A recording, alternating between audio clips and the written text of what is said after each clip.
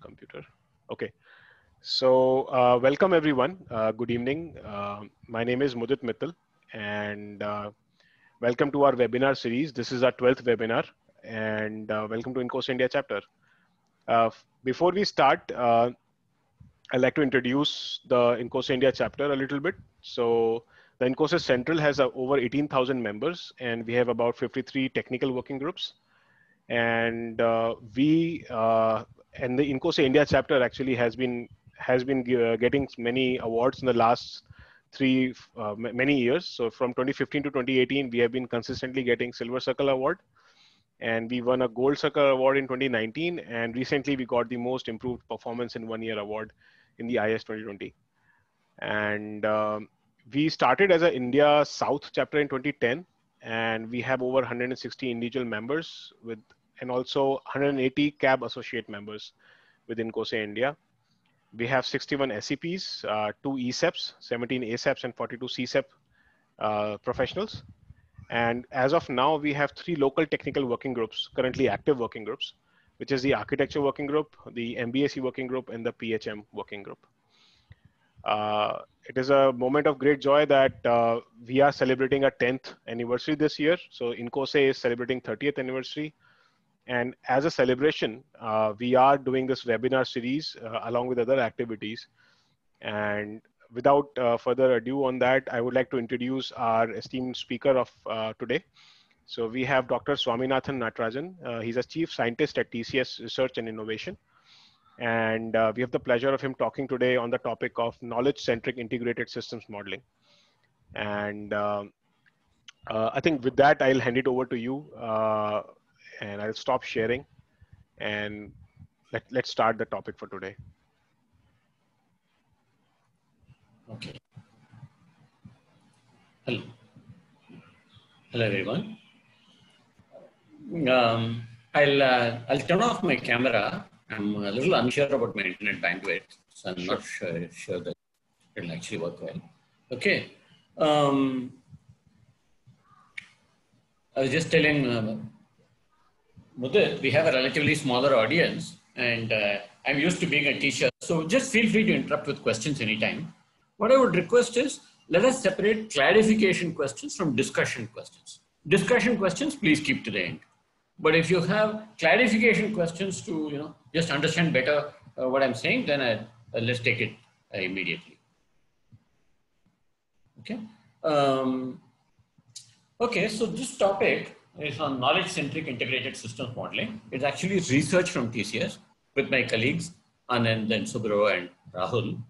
Okay, this is system science work. In fact, I'm part of the INCOSE system science working group. This talk is a little unusual in the sense that at some level it is research, but at some level you will find it's very, very simple material. It's very obvious. There is, in fact, none of the ideas are new ideas. It's really a synthesis of existing understanding. But the synthesis actually solves many of the issues we are facing with systems today. Really, one of the goals of system science working group is to talk about what are the system science foundations of systems engineering. We're doing systems engineering, there's a whole area called system science. Obviously, there should be a linkage.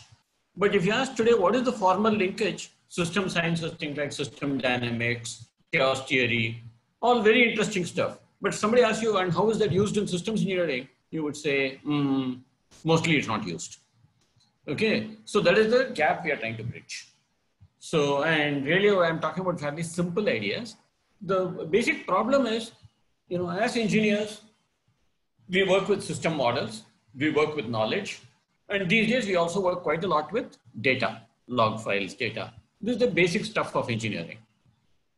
Obviously, they should link up, right? Systems models should link to knowledge models, and both systems and knowledge models should link to data science. But today, do we do that? Data science works off in its own territory and tells you about the system. We build system models, knowledge is in our heads. At the level of tooling, we don't really link them up. So this is really asking, how do we actually link them up?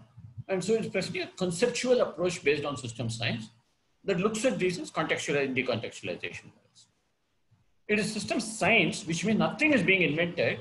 We are simply articulating and linking up what there is already. It is pretty obvious ideas being put together in a way that is hopefully intuitive and sensible. In terms of what we will do, we'll start by looking at the generative levels in understanding a system. Then we will spend a bit of time on knowledge modeling and see how is knowledge formed. Okay, what is the basis of knowledge? How is knowledge formed? And then an idea called the type graph is directed acyclic graph. So basically a type hierarchy and knowledge frames.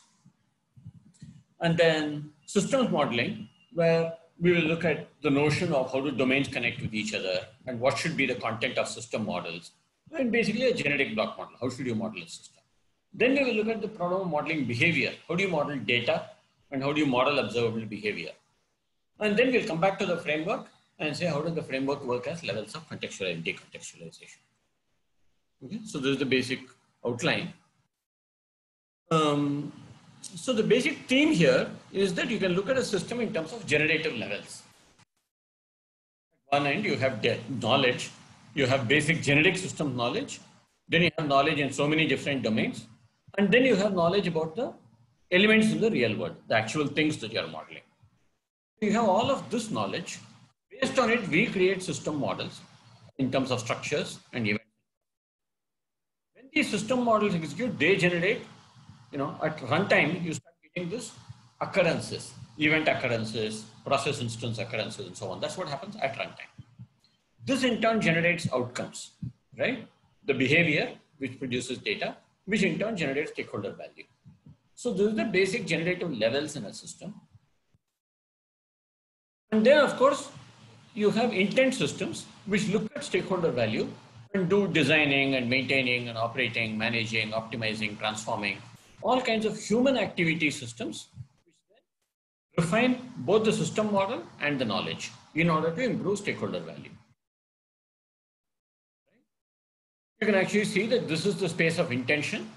There is a space of what happens in the system, and there is a cognitive space, which is our understanding of the system. And this half is on the solution side, that's on the problem. So, sorry to interrupt, we have a question. Sure. Does Sure. knowledge also include these standards? Yes. Standards are always about knowledge. They are either about knowledge of the activity systems, what are the processes for designing, processes for measuring, and so on, or they are knowledge about the system, like what are the quality attributes of systems. So all knowledge standards are exactly either systems knowledge or engineering process knowledge, one or the other, at least the SC7 standards, system software engineering standards.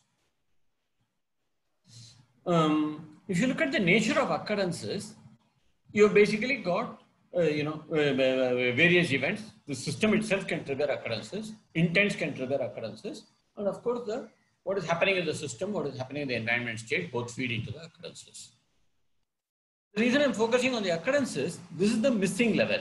What we see is we spend a lot, this is a lot in our heads, this we model with our tools, this we measure with data science, but this intermediate level we put relatively little focus. It is there in simulation tools and it's there in testing. But otherwise, we don't actually model enough about what happens at runtime. But really, if you look at it, all the behavior is generated by the runtime thing. So you can actually look at the occurrences, and from the data, you can reverse engineer a system history. What actually happened? And of course, when we debug, that's what we are doing. In our heads, we are constructing what happened at runtime. And then that learning helps you to fix the system and sometimes to learn new things. You can look at this as a process of de-contextualization. Outcomes are very context specific. Operations is also context specific. Systems are a little bit more across time. And then knowledge is even more generic, abstracting it away from a very specific context. So as you go down this way, you're actually decontextualizing. As you go up this way to do engineering, you're contextualizing, and the contextualized decisions are driven by a flow from this side that says, what is the stakeholder value? Therefore, what outcomes do we want? Therefore, what operations do we need? Therefore, what system decision should we make? So this is the process of engineering is actually a double flow, this way and this way. And you're actually reconciling the two and creating an engineering design that provides us. So really what is happening is, if you want to understand what is going on in a system, you really have to focus a lot on occurrence and system history. But the modeling and tooling isn't doing enough on this. So today it's all tacit knowledge. So one of the things we'll do is we'll look at how you can do action for linking the problem space and solution space. It's actually a missing link in the way we handle things. So first, let's look at knowledge. What is the nature of knowledge? So from a system science point of view, we would say, first of all, what exists is a world of experience. The world has things happening in it. Anytime we create knowledge, we create models, we are throwing a conceptual net in order to explain the world. So whatever we create by way of models is not reality. It is a conception of reality that we have created through science and so on to try to explain what is going on. Okay? And this is happening not only in science, but even in normal human interaction, where anytime something happens, we try to make sense of it. We build patterns. And whatever we do with systems, it is reflecting the conceptual structure that humans have formed to explain the world around them. And if you look at any of the fields, so science, engineering, management, social systems, everywhere we are actually understanding the world in terms of systemic cause effect. So the same system science principles are the foundation for pretty much all the knowledge building that humans do. And then we can map that understanding to a mathematical space so that we can do reasoning and manipulation. Okay. So in our work, actually I'm limiting it only to mechanistic systems. I'm not really going into human systems or anything like that. Okay. But you will see that the foundations are designed so as to be extensible eventually to human systems. One of the most basic and nice ideas that have come out in system science recently is the simple idea called the systems phenomenon.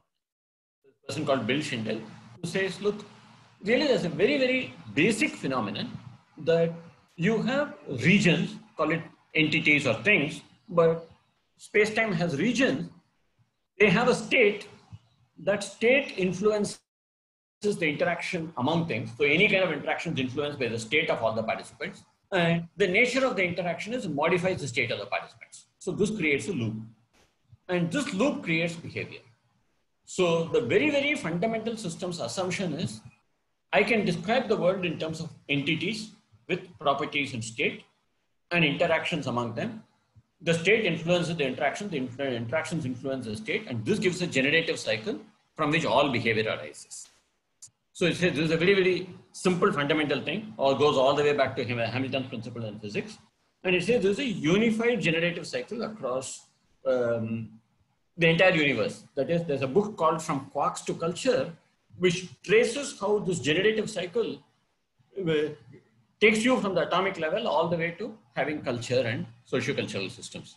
That at every level you are generating higher order behaviors through operations of this basic cycle. When we say state, of course, we mean state and structure. Another way of expressing the basic systems axiom is any outcome comes from interactions over the structures. And structures include both the system and the context. So the system structures and the context lead to interactions which produce outcomes. What do we mean by outcomes? Observable behavior, change in the system, change in the environment. Again, when we use the word outcome, you want to remember it may mean that you both have changes within the system and changes to the environment. Both are the nature of behavior. The next thing we do is look at the formation of knowledge. So the basic simple idea of the formation of knowledge is there is a world out there. We observe the world and form all kinds of models. These could be linguistic models. These could be structured models in tools. These could be mathematical models. But in one form or another, we form models. And then in order to form the models, we need a vocabulary. Where does the vocabulary come from? You go through a process called commonization. So look at a word like tree or dog. Where does tree or dog come from? Many of you may have heard the idea. There is no such thing as a tree. There is a banyan tree, and there is a banana tree, and there's a mango tree. And in fact, there is even more specifically, there is this tree in the backyard, in my backyard, which I call a mango tree, and so on. There is no such thing as a generic mango tree, that's only this tree. We assign labels to it saying it is a tree, it is a mango tree. These are all human assigned labels that come from commonization. We observe similar objects because they exhibit similar characteristics and behaviors. Eventually, we classify them and say this is a tree, this is a mango tree, this is a dog, and so on. So commonization is the process by which humans form a vocabulary and associated knowledge about attributes, behaviors, etc. But apart from commonization, we do one more process called abstraction. So you see a candle sitting on a table, and there's a mirror, and it forms an image. And you look at that and say, there is a light source. The light source falls on a, has beams that falls on a reflecting surface and then forms an image. So what we have actually done, we have abstracted away table and candle and so on, and mapped it to an abstraction called light source, and mapped the mirror to an abstraction called a reflecting surface, and so on. Okay, so the way you form theory, in addition to simply observing the world and commonizing and observing what is common, you also look at one particular aspect, an abstraction. So you look at it from a particular viewpoint and say, relative to this viewpoint, things that look very different. I don't care whether it's a candle or a torch or some other light source. Whichever it is, it's a light source, it behaves the same way. So by focusing on only one viewpoint and eliminating the other information, we are able to create even more patterns. So basically the way you form knowledge is, you look at instances, find what is common, take the cases, map them to rules, put the rules together, form models. And we are able to do that both in the commonization space and in the abstraction space. So this is the fundamental nature of knowledge. To see the difference between commonizations and abstractions, I think about network router versus network routing. If I tell you knowledge about network routers, you're thinking about knowledge about a thing, including its form factor, how many ports it has, and so on. If I tell you knowledge about network routing, you are thinking about the abstract problem of routing and what is all the theory involved in moving messages from one place to another. So that helps you anchor the difference between commonizations and abstractions. Okay? So this is a very simple understanding of the nature of the formation of knowledge. Why is it important? So let us actually look at, from a systems point of view, what happens when you have something like a GMRT dish antenna. GMRT is a radio telescope in Pune, near Pune, that we worked with. So you may have a very, very specific object in the real world. An antenna number 31 on this particular day at this time, okay, connected to this physical power supply. This is what exists in the real world, right? But then if I just tell you antenna number 31, this is an abstraction across time of this thing. Okay, it is actually different at different points in time, but we understand an abstract object called dish antenna. And if I go further and say, in general, this is the antenna number 31, which is a specific object, but then I can abstract it to a type, a 30-meter fiber optic dish antenna, and we understand this object. And then I can abstract it to a domain type dish antenna, and then further to a receiver, a device, and further to aspects, steerable element, signal reception, instrument, asset, and so on.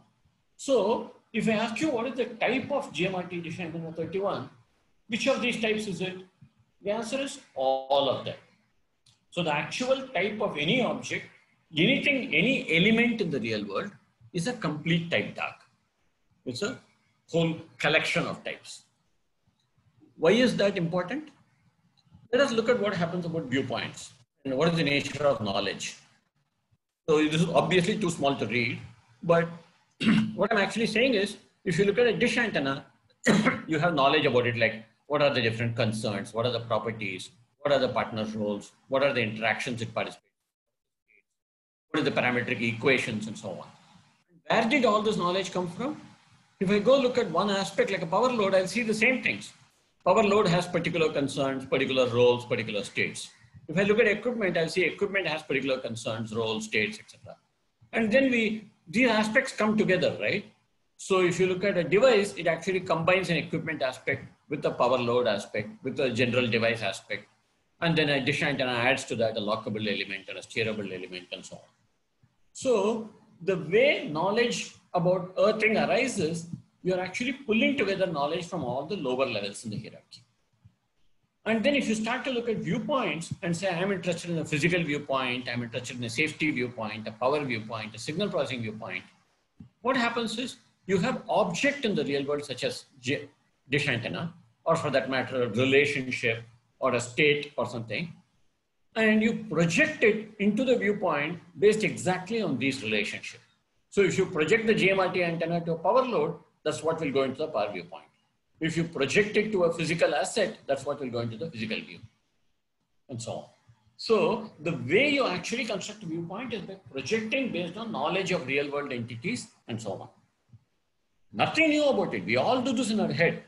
But how many of our tools actually support the idea that we have an object, it knows automatically how to generate all the different viewpoints of the object? There is no reason it shouldn't, because this is the fundamental nature of human knowledge. We know the characteristics of a thing, and we know it as a combination of n aspects. We already know it like that. So we really ought to be organizing knowledge that way. We just don't do it. Okay, and the notion that you can actually create libraries of aspects and objects to build, that'll make it the same. Bill Schindler is actually doing something called PBSE, which is sort of based on that idea, pattern-based systems engineering. And if you ask, how do I actually capture knowledge? You notice that I was using the same template at all these levels, which actually means there are generic templates for knowledge. Which is what this is. This is actually saying there's a general knowledge frame for entities, there's a general knowledge frame. And whichever viewpoint I'm talking about, whichever thing I'm talking about, you can always capture it using the same knowledge frame. And then weave, essentially merge. This is aspect weaving, right? You're actually taking this content and adding them together to get this. This is called aspect weaving. Many of you would have heard of the area of aspect weaving. That's really what is going on. The problem is something like aspect weaving has been viewed as a programming problem of how do you merge code from different aspects, rather than thinking of it as actually fundamentally more fundamental theory about the nature of human knowledge. Whereas if we organize knowledge that way, that would actually be much more powerful. Okay, so this is the basic idea. And notice that when you do this, you are modeling knowledge the way you modeling knowledge the way you model the system. That is, you are modeling it in terms of dependencies and varieties and behaviors and the equations. So when you actually model a system, what are you modeling? You are modeling the attributes, properties. You are modeling the you should be modeling the variety, all the equivalence classes of it, and so on. You should be modeling the equation. So really you're modeling knowledge the same way you model the system. So once you have knowledge about a thing, your system model is basically a customization of that knowledge. So that's what this does for you. So now let's look at system modeling. I'll stop here for a minute. Any questions? If you have clarification questions, I'm willing to take. Yeah, I don't see any questions on the chat, but audience, if anybody has a question, please add. Okay. I think we are doing okay on time, so we are fine. Not going as slowly as we. Yes. Okay, the next part, let's look at system modeling. Here we are looking at a very simple question. How do two things connect to each other, especially how do two knowledge domains connect to each other? Consider, for example, your system has a dish antenna and a transformer which provides power. What is the relationship between the dish antenna and the transformer? If you look at it, the dish antenna has properties such as location coordinates and maybe a bunch of things related to power. Obviously, it has many, many more properties, but these are things that are relevant from the point of view of power. Now, how does a dish antenna view the transformer? It doesn't even know transformer. What it knows is there is a power supply. And the power supply has a profile. What is the location? What is the available? What is the power QoS? And then the dish antenna says, if you tell me these things, I can match it up with these things. And if I have any shortfall here, I know how my behavior is going to change. So this is the nature of dish antenna knowledge. What about transformer? Transformer says, yes, I have properties, but I don't know anything about dish antennas. All I understand is a concept called a power load. And the power load has a profile, a location, a demand profile, the ability to curtail the load if necessary, and so on. And says, so if I have a whole collection of power loads, I know how this system works. So essentially we are saying power domain knowledge you can use to build a power systems viewpoint and analyze it as a system, apply those equations based on this role profile. Here you can have interferometry knowledge, radio telescopes knowledge, and apply radio telescopes and dish antenna behavior knowledge without having to look at other domains, except as they work as power supply, they work as communication link, they work as physical asset. So you say, I need to know these other domains only to this extent. To the extent that I depend on them for resource, etc., I have my own view of it. So essentially what we are saying is, every object in your system has an abstract view of everything around it. everything it interacts with, everything it depends on, it has an abstract context role profile. And so when we model a Earth thing, we should model it in terms of what are the assumptions it makes about all the things around it. Then we can take it and bind it to the model of some actual thing it works. So whether the actual power supply is a transformer or it's a generator or something else, they will all have the same abstract role profile. And you can ask, what are the assumptions the dish antenna made in the design about the power supply? What is the actual power supply providing? Is it matching those assumptions? So that is really the way we should be doing it. So that your system integration can effectively be a matter of integrating the models. So you're actually creating an independent model of the antenna, an independent model of the transformer, and then having a notion of when is the binding valid. It's valid if the other object satisfies the assumptions that you have made about it. This is called the assume guarantee principle in systems engineering. Okay, all well-known ideas in theory. So the next question is, okay, so this is how knowledge domains connect to each other from the point of view of systems.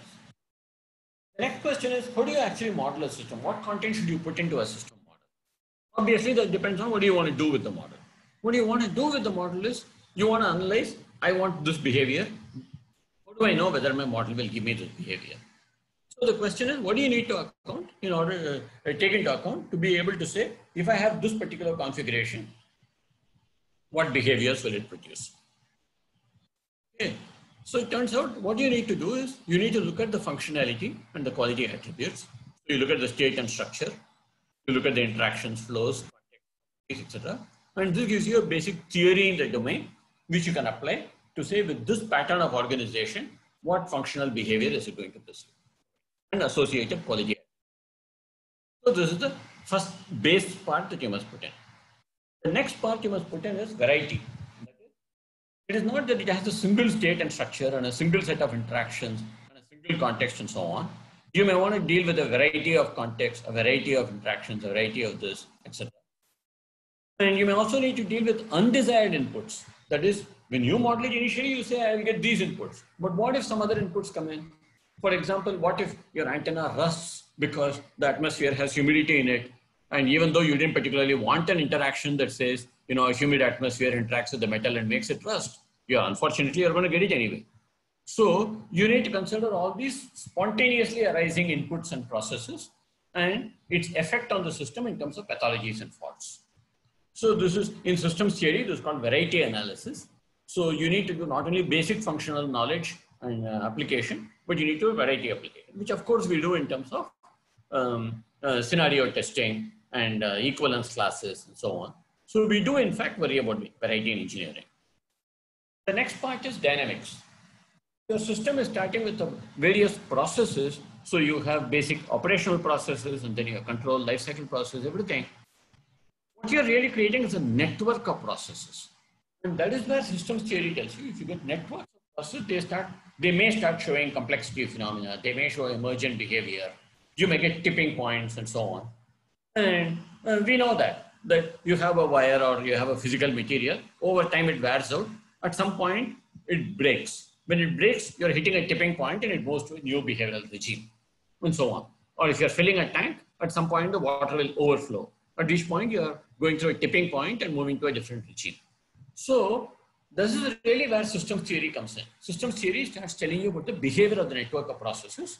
You need to worry about the short-term dynamics, the medium-term dynamics, and the long-term dynamics. So short-term dynamics is your basic, CFT and so on, basic simple dynamics equations.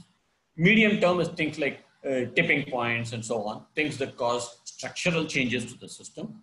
Long-term is like requirements changes and so on. So you actually have three kinds of forces acting on the system. Your basic physical sources, you have structural change forces, and then you have stakeholder intention, this thing. So they give you three kinds of dynamics. In addition, sorry, there are a few questions. Shall I ask right now? Sure. Okay. So the first question is from Yoga. Where do the system constraints assumptions come in? The constraints, etc., are part of all this functionality, pattern of organization, etc. So the actual knowledge in the pattern of organization and quality attributes will actually give you constraints. If I have this and this will behave like this. Or if, suppose you have pressure and temperature, it'll say here they are constrained by this equation, energy balance. All of the constraints are built into your knowledge primarily at this level, but actually at all of these levels. Is it at this level or slightly before it? Structure. Sorry? Will it be at this level or slightly before that? Will it be at the boundary of this level? Where would it actually come? Boundaries actually are built into each of this is actually a dimension of consideration. So the dimension includes the system, the boundary, the interactions, all of that, and constraints are part of the knowledge. So the knowledge includes equations, the knowledge includes attributes, what faults can occur, what processes take place, and it includes the constraints. At least that's how I see it. I mean, maybe when you think of constraints, you're thinking of something else. If you look at constraint layer, cost constraint, that's a very different thing. It comes in an intent system. But the actual system constraints, target system constraints, apply at this level, functional, but also at these levels. I mean, it's just part of the knowledge of how these levels play out. If you have more discussion on this, we'll postpone it to the end. I mean, I may not be correct. Maybe I'm saying something wrong, but we can discuss it later. Other questions, Mudhu? Yes. So there are a couple of questions from Nikhil. Nikhil, do you want to talk to them? Well, I meant those. Hi, this is Nikhil. I just meant those as discussion questions. We could take them at the end. More towards if discussion questions, let them take at the end. Just because I'm a little the coverage of the knowledge, we'll take it to the end. Yeah. Okay. Because I'm a little uncomfortable about time. Okay. I mean, there's no point in maybe time if nobody understands, which is why I want to take the discussion. Clarification questions now, but discussion we'll take at the end. Right. Sure. Anything more with it? No, let's go ahead. Okay. Thank you. Okay. Now, around the basic pattern of organization and variety and dynamics, you also have planes of operation. These have to do with human intent systems, where human intents mean around your system there may be a control system, okay, monitoring, feedback control, fault handling, all of the control and operational management. And then you may have life cycle. Okay, everything about deployment, does it meet requirements, stakeholder values, etc. Managing the complete life cycle of the system and its changes. And then there's identity management and governance, where you're actually monitoring the value to stakeholders. And if there are gaps, then you're deciding here are some new requirements to be met, etc.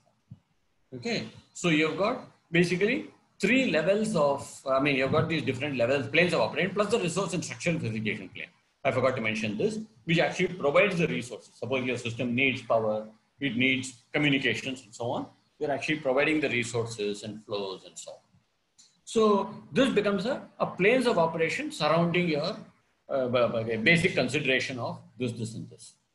It is not so much that these are different from the system itself, but that this is from an analysis point of view, you need to make sure you include all these dimensions. They're all cross-cutting dimensions. We are not saying they are separate things. Other bit is levels of organization, functional, technical, technological. The same system can be described at different levels. You can describe it at the functional abstraction level. You can describe it in technical terms, in terms of things like databases and communication links and so on. And then you can describe it at technological level, where you say this is the very specific kind of suppose a bridge. You say this is the bridge technology, or this is the tunneling technology, this is the network technology, and so on. Very specific protocols and so on. So the same system, you are simply creating different description levels. And why do you need to create all those description levels? Because that is the way we organize knowledge. There's only one system, but we build knowledge separately at the technological level, technical level, and functional level. So you have one collection of equations and relationships and concerns and patterns at this level, another set at the next level, another set at the third level. So in order to apply knowledge, we need to describe the system at all of those levels and make sure all the knowledge is applied and all the models are consistent with each other. Finally, the system has context impacts. Having done all this, you must make sure that the effect of the system on the context and the effect of the context on the system and consequences, including possibly negative, environmental, everything like that. So this is basically a theoretical model, a system science model of the dimensions of concerns that engineering modeling needs to address. It says bring in this body of knowledge about your basic function. Make sure it includes variety knowledge. Think about all the variety. Make sure you do your dynamics analysis. Make sure you have taken into account all the planes of operation, ecosystem process that go around the system. And make sure you have thought about the interplay with the context. And make sure you do this at all the levels of organization. So this is a theory of completeness of engineering modeling. That's what this is. Okay? This is really explaining the idea of planes of operation more. Let's say you have primary functional processes. Then you have the resource facilitation like input, output, resource acquisition. You have more processes than these. I'm only putting a few. And then control net, monitoring control, fault handling, and life cycle. And then this identity management, which is worldview, goal definition, decision making, constraints. These processes, which really in a mechanistic system, they become the process that you look at stakeholder value and feedback if you've got gaps in stakeholder value and so on. So that becomes the identity management and governance. So this is the, again, a theoretical model of the different levels of ecosystemic considerations that need to be taken into account. That each of these gives rise to multiple processes. When you consider the complete network of system processes, you should include all of these dimensions. Most of the time when we model the process in a system, we often drop only the basic operational processes. But really when you're engineering, all of us think about the life cycle process, we think about the control process, but we never look on them as a complete network. And really, as we start to worry about complexity phenomena, we should be thinking about the complete network generated by all of these processes. Okay. So now that gives you a notion of theoretically what all do we need to consider. So then let us ask, what would the resulting model look like? So now, when I talk about the model here, I'm talking about modeling the system at one level of organization and one level of the hierarchy. So if I've got a radio telescope, you can do this only for the dish antenna level. You will have one more similar model for the, let's say, the motor level or for the feeds or so on. So any given entity, you model in terms of here is my antenna. My antenna has parts, could be like feed and motor and dish and so on. And these have interactions with each other.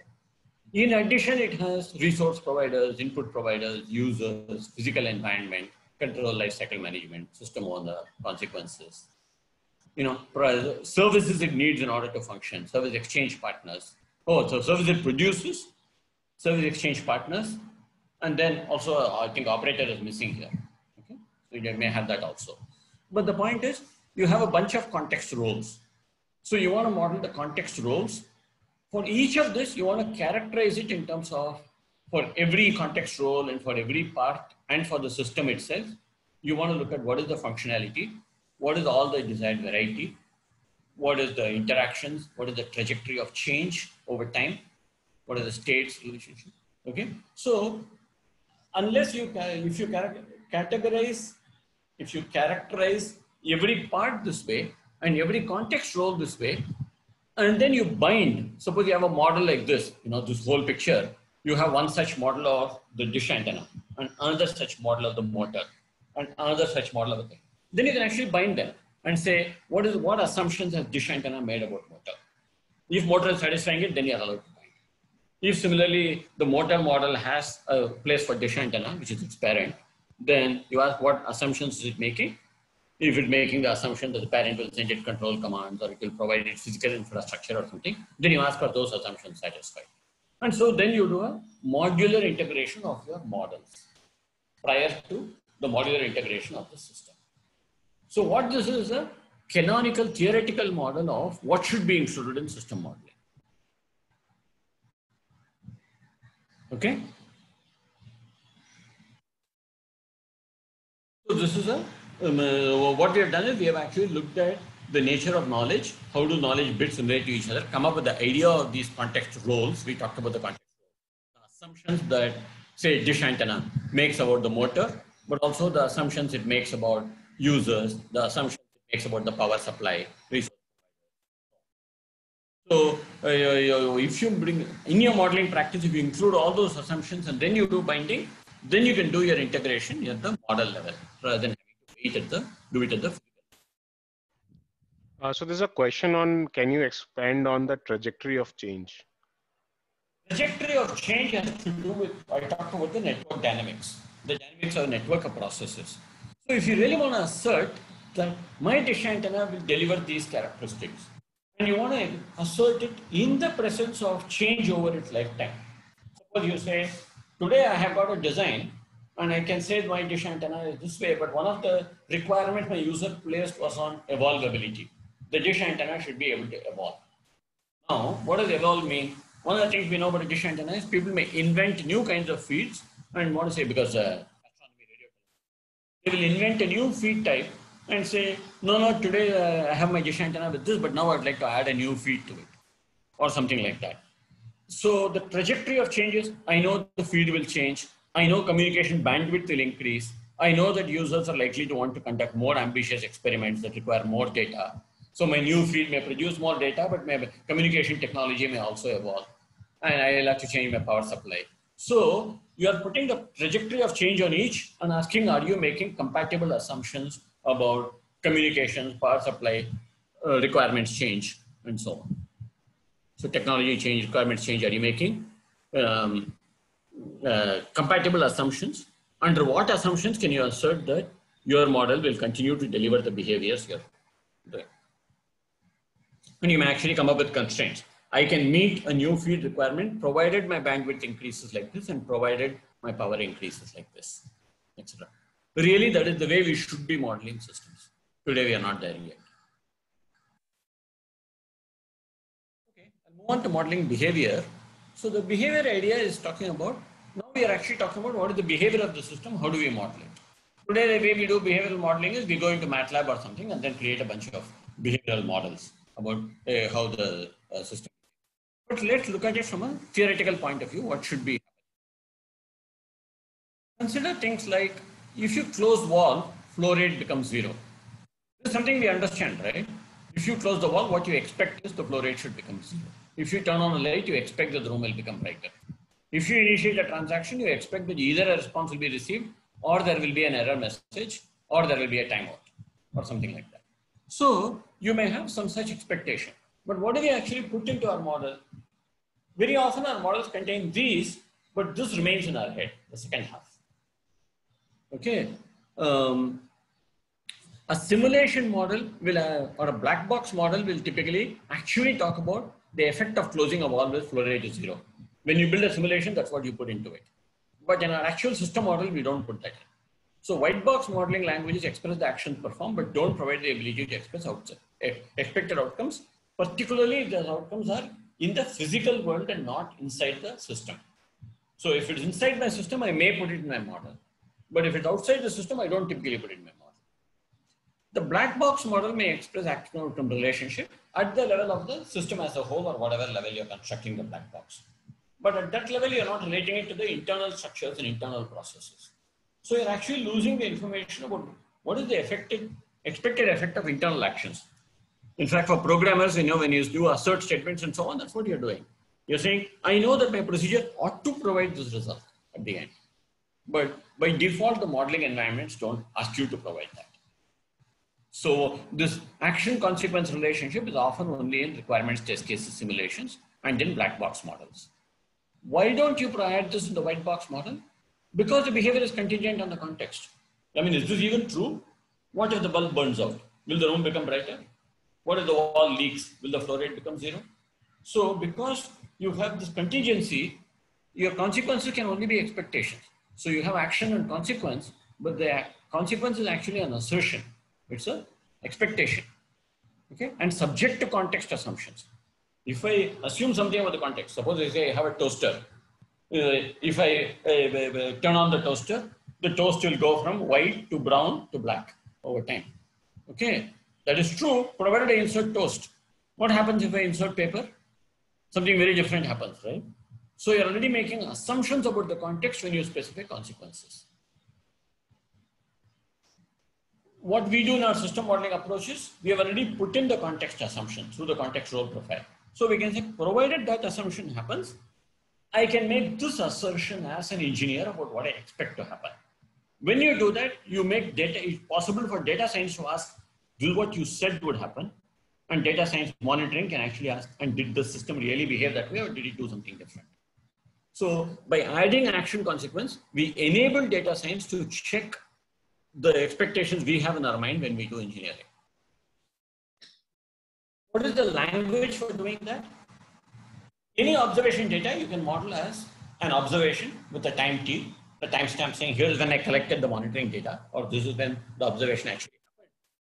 But you can also add a sequence identifier that reflects which is the transaction thread to which it belongs.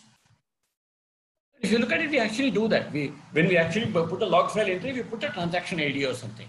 But we don't have a piece of theory that says the nature of an observation is an observation, sub timestamp, sub sequence thread. Okay? And if you do that, then, okay, even a continuous system observation still has a sequence thread because there's an initiating event or process instance.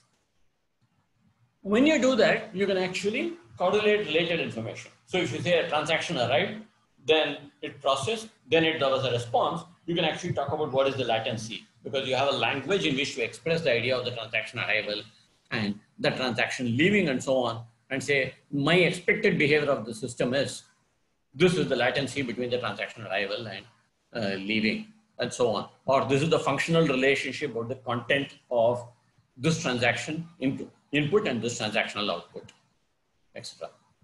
So what we are really doing here is we are adding a language for describing behavior. Once you do that, suppose somebody gives you an error message report, let's say. That says, when I change channels on the TV, the screen goes blank, then the sound cuts over, then a fresh. Just telling you what is the experience behavior. You now have a structured language to express it. The operation change channels of T is expected to, or is asserted to produce the outcome. The screen at time T plus T1 is a blank screen. The sound at T plus T2 is, goes to the target channel sound. And at T3, it goes to a target channel picture where T1 less than T2 less than T3. And you can actually leave T1 through T3 unspecified, and then a monitoring tool can actually figure out the values of T1, T2, T3, as well as checking is this universally true or is it only true some other time. So essentially what you have done is you have created a structured vocabulary for expressing the experience, which is linkable to engineering models. So you're actually creating a link between the data science view of the world and the engineering view of the world. Okay, and even a parametric equation is actually of this form. If you ask what is the nature of all the into MATLAB, etc., they're actually making statements about the observable behavior of the system and saying at all times t, force must be mass times acceleration or something like that. So today when we create MATLAB model, we are already assuming that the system is in a particular state and say for that state, here are the equations. But now you have a language where you can actually put those conditions and say, when it is in this state, I expect this relationship to hold between observables and so on. Okay. By the way, there is some patterns. So really what we're doing is at the theoretical level, we are saying the nature of occurrence is that an entity has states and properties. At runtime, you get events and interactions. The events and interactions have parameters. The events have occurrence patterns, the interactions have occurrence patterns. Parameters have distributions of values. And you know the pattern of change over time of properties and entities and states. And when you model the interaction, you can model how they update the properties, how they update the state, and how they influence, how the states influence the interactions and events, and the parameter distributions, and so on. So you're actually, you can build an observations model of this form that says, this is what I expect to happen at runtime. I expect to see these patterns of change. I expect to see that the interaction should modify the state to space, etc. And in many ways, that's what our current behavioral models actually are. So this is actually putting a theory under behavioral modeling and showing how you can link it to data science. Okay, last bit of the presentation. We have now come back to the original one, where we have talked about what is the nature of knowledge, what is the nature of a system model, what is the nature of occurrences, what is the nature of the patterns of change and so on, what is the nature of the behavior that you observe as a result of these occurrences, which is the and we haven't actually talked about stakeholder value, but you could model that. And and then what we are really saying is, we have talking about how do you build an integrated model where you can link the knowledge to the system model, link the data and occurrences to the system model, have a unified modeling, and then you can support contextualization, decontextualization. How do you do that? Basically, you create tooling, data science tech tooling, which looks at the black box behavior, reverse engineers back to occurrences, system models, and down to knowledge, okay, based on commonalities. And then you build engineering tooling, which starts with knowledge, pulls it together, builds up this, and so on. And so there's a framework for decontextualization that actually says, you get the time series data, figure out the entity occurrences, figure out the event and process occurrences. And then from it, you actually derive based on commonalities. What do you have by way of different types and roles? And build the knowledge. This is essentially an environment for supporting the scientific process. Okay. It's pretty obvious stuff. It looks very fancy in this picture, but if you took time, you'd realize it. So the summary is we are actually presenting a framework that says how do you model knowledge, how do you model systems, how do you model data, how do you organize knowledge based on the type tag and the knowledge. Model systems as using the generic block model with contextual profiles. Model data with the obfusc approach, which actually allows you to put networks of equations describing the interactions and how they lead to patterns of change of state over time. So it basically, what you're doing is you're describing the system as a series of generative levels. And then once you have this way of approaching, you can actually build an engineering framework to support it that supports contextualization and decontextualization. Obviously, there is room for a huge amount of tooling in this area. And obviously, TCS already is working on a tool in this area. Some of you may have heard of this tool called Premap ICME. So we are actually building a tool in this area, which is actually supporting knowledge-centric model-based systems engineering. Okay. So the idea is exactly to model the system as having multiple levels of knowledge and model how the knowledge can be used to generate the system and then link it to the data and so on. Okay, I think I took a bit more time than I should have. But no issues at all. Thanks for that wonderful session. We do have few questions, so I think I'll switch by the way, to. Let me clarify. I am available till 7:30, and I think the Zoom is booked till 7:30. So those of you who need to leave by 7 are welcome to leave, but sure, if you want to stay on and the thing we can discuss in peace. Absolutely, that'll be great. So maybe I'll try to take the first question here. So Nikhil asks, do we assume that knowledge about let me bring up the Zoom. In fact, 1 minute. Yeah. No, please go ahead. Yeah, if you want, you can bring up the chat. I'll bring up the chat. Yeah, I think that'll be easy for you as well because, yeah. Chat here like that. Okay, will do. Yeah. Right. So here, Nikhil is asking this question: do we assume that knowledge about the world is finite? How do we ensure knowledge needed for intent is covered? That's the first question. Okay. Okay. Let me hold that and answer that and then move to the next one. Yes. The world is not finite and it's correct. Okay. So knowledge is simply a model that we create that has explanatory and predictive power to some level of accuracy. You can go deeper and deeper. It is not finite from a breadth point of view also, because how many properties does a thing have? Suppose I have a mouse. How many properties does it have? How many properties it has depends on the stakeholder, right? Yes. I can invent new properties that I care about. I may care about, how does the mouse play with the color scheme of my room, for example. And this will become a new body of knowledge that requires a new theory and so on. So there is something called the Kano model, which talks about how the space of value is fundamentally unlimited. And it is asymptotic, but still unlimited. And therefore, you can always create new dimensions of value. And therefore, knowledge is not finite from any point of view. It is not accurate. It is not limited. you only have a current best knowledge that we are applying as engineers to hopefully design a system that works.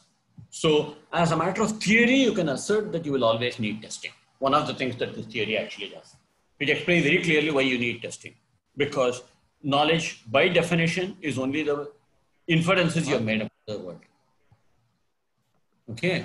Generally, our abstractions and knowledge rules evolve, and we maintain alternate abstractions. How can we manage this property of knowledge when we think about knowledge models as static? Okay. So the answer is exactly yes.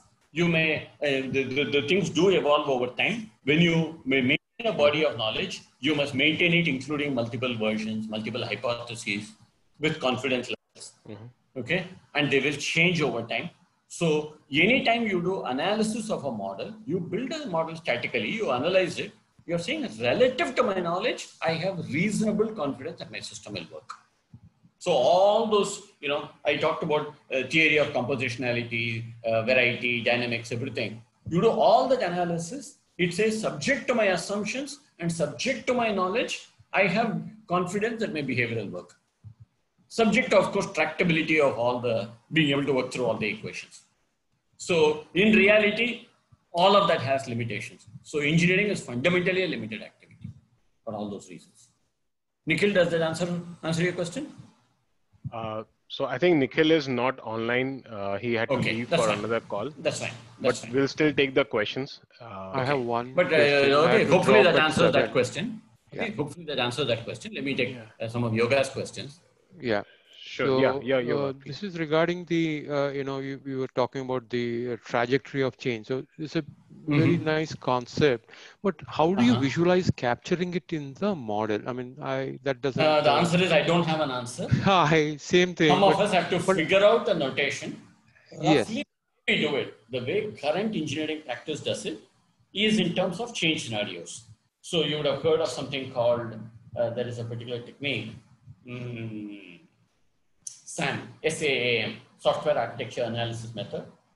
Okay, Carnegie Mellon people invented it about 20 years ago, 25 years ago. And SAM basically is very, very straightforward. You simply put in scenarios of change. I expect the antenna to add new feeds periodically. I expect computing power to grow at 20% per year. Okay, things like this. And then you apply the scenario to your system and say, given this trajectory of change on this dimension and this dimension and this dimension, do I think my system is consistent? How much effort will it be to accommodate the change in my system, depending on what requirement I'm trying to satisfy? But scenarios is one way of capturing trajectory of change, because not all change is nice, simple, quantitative. If it's nice and quantitative, you can just draw a curve and say, here it is, here's the trajectory of change. But in reality, requirements change, etc., is simply probabilistic scenarios of, this can happen, this can happen. But the point is, we actually have a lot of knowledge about what is likely to change. And we have requirements that say we must design a system that is resilient to various forces, including change. Does this work, Yoga? Yeah, it works. It works. You had other questions? Yeah, I will anybody drop on the off call? at 7. I have a meeting, so I'll drop. Okay, sure thing.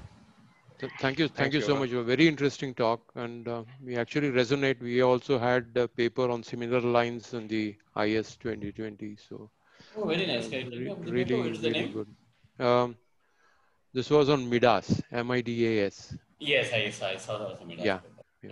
So we are looking at something very similar, knowledge and all that. But then these things seem to be new to our idea. The trajectory of change was something new, which I actually liked, because we didn't consider that. So I think that's the reason the trajectory of change arises is because of the dynamics analysis. Exactly. We do have that, but then how do you actually model it? That's something everybody has to, I think. Will it be domain specific, you think? And the idea of SAM scenarios is very straightforward. Create a scenario in 2 lines, human readable. And therefore, the nothing it's very, the actual content very domain specific, but the idea of SAM is very trivial. Okay. If you now ask, in many domains, would you want to come up with a more specialized and more sensible way to model trajectory of change? The answer is possibly yes. Suppose I'm looking at a hotel and I'm trying to look at elevators. I may want to have a trajectory of change of how does the throughput, the number of people wanting to use the elevator, etc., how will that change? How will the number of floors in the building change over time? And then ask, under what assumptions will my elevator design still work? Yeah, yeah. Maybe So that could be a property that could be added to the model, right? So it for is, of course. every I mean, just a thing item, that you a tool could can perhaps support. have a... Absolutely. I mean, Yes. all of what I described is exactly a theory for building systems engineering tooling. Right, right. I mean, most of this would be we actually do in practice. It is not the case that you and I don't think about this. It is that our tools don't support it well enough. Exactly. That is what we found. We need to This develop entire research is tooling. Yes. The purpose of this entire research is it is system science research, which will provide the basis for systems engineering tooling. Today, the basis of system engineering tooling is what users demand and common sense and general knowledge about systems engineering. So now we are formalizing it enough so that people who are building tools can say, am I supporting all of this stuff in terms of expressive power of the model, in terms of the ability to modularly compose models, things like that. Right. So we're actually providing a theoretical basis for people to do all that work. Thank you, Dr. Swami. That's really good. Sorry to interrupt on this front. Do you really mean the trajectory of changes also refer to the behavioral changes? Behavior will be part of it? That's a perfectly good idea. And yes, I did mean that. I had forgotten about it, but you're absolutely right. Suppose you want to say that I have a dish antenna. I know the dish antenna warps over the lifetime. The shape of the dish antenna changes, its reflectivity and so on changes, albedo and so on, change over time due to various forces, rusting and so many other things. And therefore, I know, and I also know that periodically I will repair it, I will repaint it, I'll maintain it like this. Then you actually know a particular curve, right?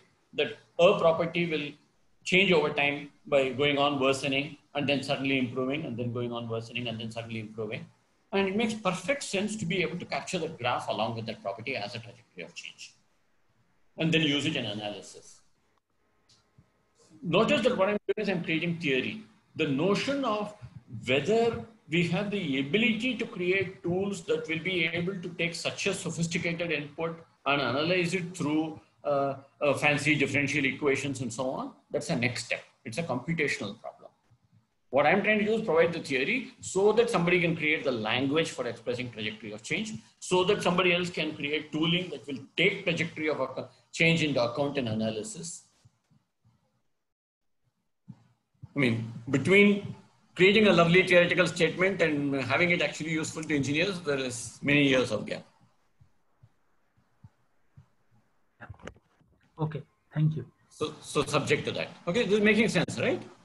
I mean, because we actually trajectory of change for many things. We just don't see it as something to put into the model because our tools don't give us the ability to do so. And notice that all this, the idea of putting it in the model is also data science can help you. Data science can tell you, I noticed this is how the behavior of the antenna is changing over time. This is how the behavior of the elevator is changing over time. My car is changing over time. Right? We actually gather the data these days, we actually have the information. And so putting it into the model means that you're reducing burden on the engineer and adding to what the tools can do for you. So one of the big ideas here is to create a round trip between knowledge, system models, and data. Is this working? Especially also when we say this is the range of possible input values. For this input value, here is the behavior. Every one of those specifications is checkable by data. The data can say you provided me these 14 scenarios, but what I observed in real behavior is you also have a 15th and a 16th and a 17th. And then you add them to the system, and then through de-contextualization, you add it to knowledge. And so over time, your knowledge about what all can happen to a system grows, not just at the organization level, but at the domain level. So one of the ideas here is to be able to build domain knowledge about failure modes, domain knowledge about trajectories of change. Right. But moving it into data, sorry to interrupt. Moving it into the data science or that can be captured. Are we not limiting its scope? the scope of moving into data science. No, what we are yeah. trying to do is we are not moving into data science. We are saying data science is an additional tooling that should be Got it. part of our system engineering life cycle. So, Yeah. a fundamental thing is today, as engineer, when you design, no, you have a huge amount of thinking about if I make this design decision, how will my system behave? And if design decision, you have an expectation of how it will behave. Should that not go directly into the model? Should that not then get verified at runtime against log files, against monitoring data, against whatever is possible to ask, is it behaving that way? If it's behaving differently, should you not as an engineer be told by your tooling that, hey, you thought this would happen, but in fact this is also happening. Why don't you update it? I mean, it makes no sense that we don't have those tools today. Those are the gaps we are trying to fix here. Yeah. I'm envisioning that when we say industry 4.0, it's nice, but really I don't see them going this far. And my question is, why not? What do we mean by saying we have all this data if we can't even use it for our own engineering? And in fact, we do, right? I mean, if you look at how any of your companies are actually building equipment, you're actually building in the ability to continuously monitor over the lifetime of it, what is happening to the equipment, etc. The question is, how do you flow it back into system models and knowledge models? Yep. Anything more, Menu? So we do have one more question on the chat, but if anybody else has any question? No. The second question is again from Nikhil. So he had a two-part question. The second question was, generally our abstractions and knowledge rules evolve. How can we manage this property of knowledge? I thought I meant. Oh, okay. I mentioned that. I answered that actually. Right. Okay. I said, yes, of course they evolve, but you're only doing your analysis against a point in time. And therefore, knowledge absolutely has to be versioned and you have to deal with it that way. Sure. Any assertion you make through analysis only says, relative to my knowledge, I think it works. And then you add the data science so that you keep expanding the knowledge. See, what we are really doing with this is we are trying to create a full round trip with knowledge. That was what the generative picture was about, right? It's actually showing refinement of knowledge. So the idea is to build a whole tooling and so on that will enable you to continually refine the knowledge. Okay. So I think with that, we have all the questions taken. If there are no more questions, I would like to thank you, Dr. Swami, on behalf of the whole INCOSE India chapter. It was a very interesting talk. And thanks for sharing your knowledge today. Thank you very much. Thank you. I really enjoyed the. Thank you very much for the opportunity, and thank you for the nice questions. And by the way, I'm trying to work up a project in this area that the INCOSE India chapter can do. So I'll get in touch with you about it. If anybody is interested, I'd be happy to work with you on it. Sure, definitely. Formulated the thing, I'll come back to it. Thank you. Okay. Thank you. Thank you, everyone. Thank you, Dr. Swami. Bye.